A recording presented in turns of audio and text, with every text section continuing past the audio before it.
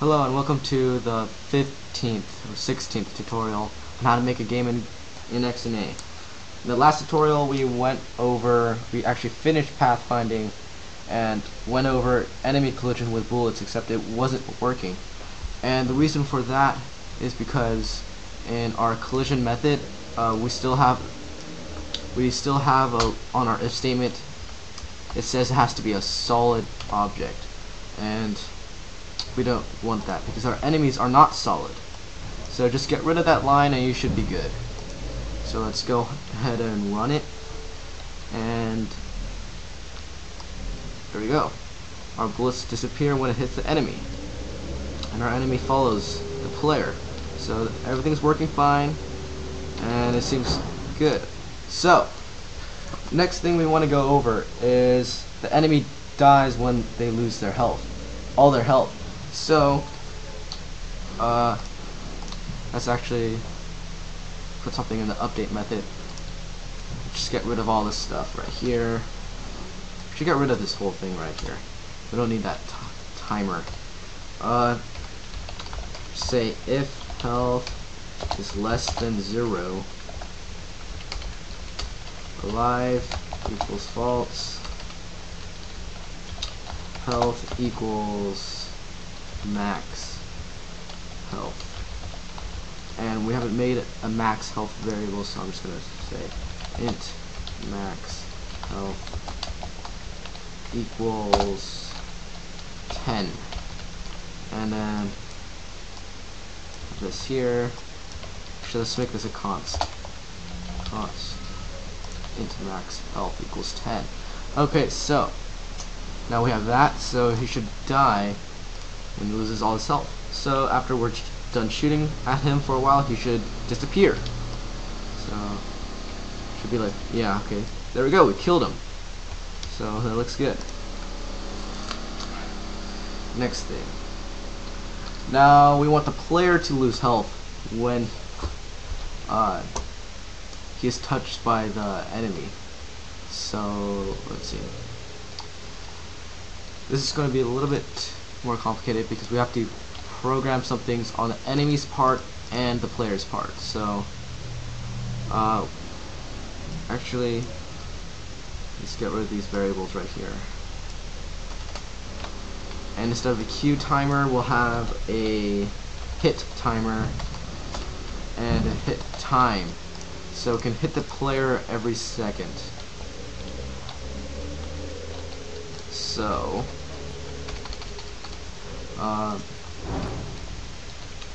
try to hit player.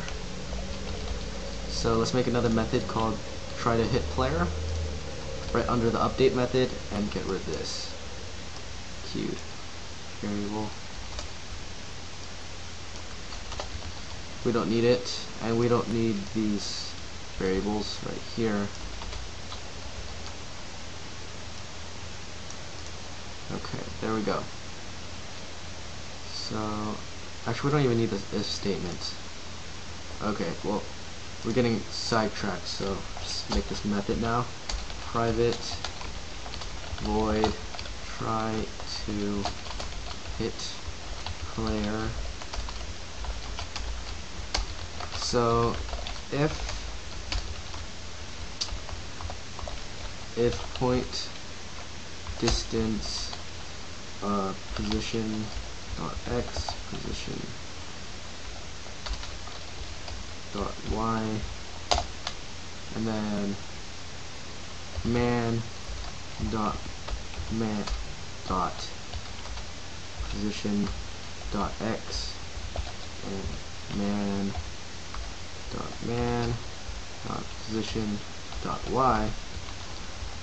So that is less than grid pathfinder dot grid size. So basically if the player is within reaching distance, he can try to hit the player. Let's go ahead and right above our try to hit player we can have hit timer just to keep incrementing. Actually, you know what? Let's make a whole another method just to increase timers or increment timers. So I'm going to just make a method called increment. Yes, whatever. Okay, doesn't matter. Increment timers. And in this method, just put it on the bottom. It's unimportant. Private void increment timers. And what this will do is just increment all the timers. So timer hit timer plus. There we go. Okay. It looks good. So we don't need to have this here. So try to hit players. If hit timer is greater than hit time, so if it's, and hit time is like 1 second, so every second he'll try to hit him. So he can't like hit him every frame and instantly kill the player. So once he's within reaching distance and he's able to hit him, hit timer equals 0. Reset the timer, and then we're going to damage the player. So I'm going to go into the man class and add another method called damage. So public void damage. It's just like our enemy method. Come on. So int damage and health minus equals damage. We actually don't have a health variable for our players, so actually I'm just going to call it HP.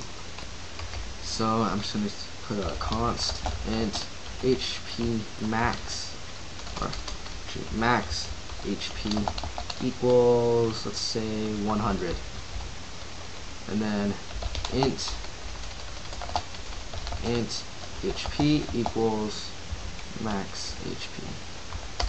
Actually, just cut that and put it in the constructor. So HP equals max HP.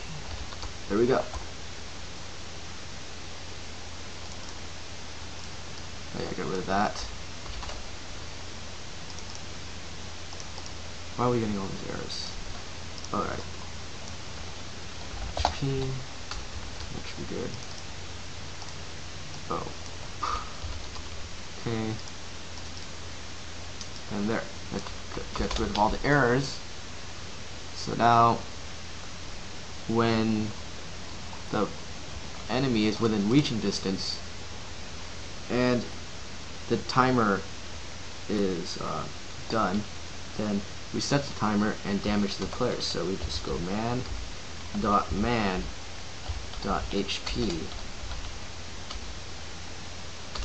Okay, I wonder if man.man.damage, right?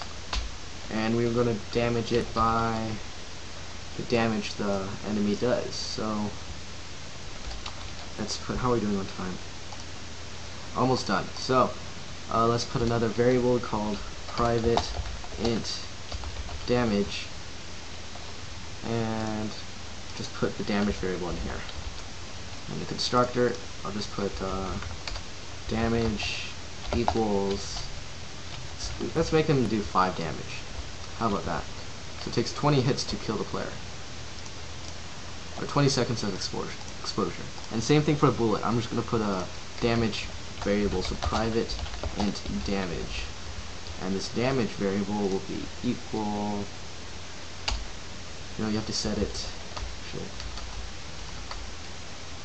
when you declare the bullet. So I'm going to put another argument in bullet, so int damage.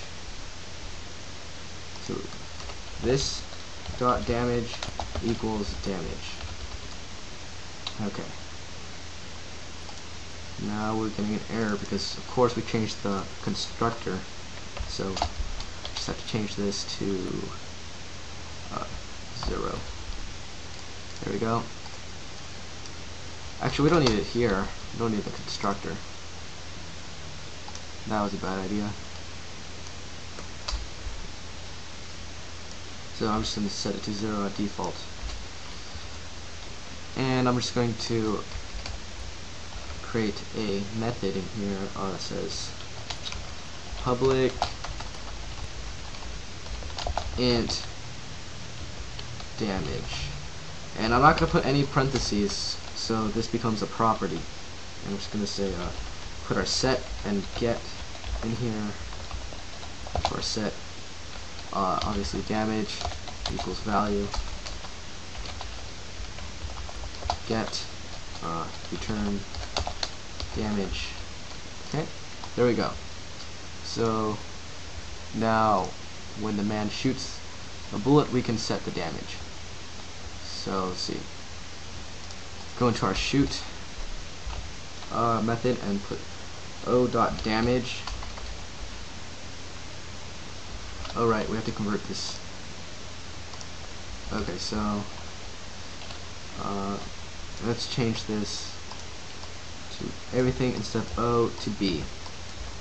And create a new variable called B. So bullet B equals bullet. Then convert it to a bullet. We're going to convert O to a bullet. So there we go. And then B dot damage equals 3. There you go. Okay. So when we test this, actually, yeah, I'm going to just test it real quick, make sure everything works.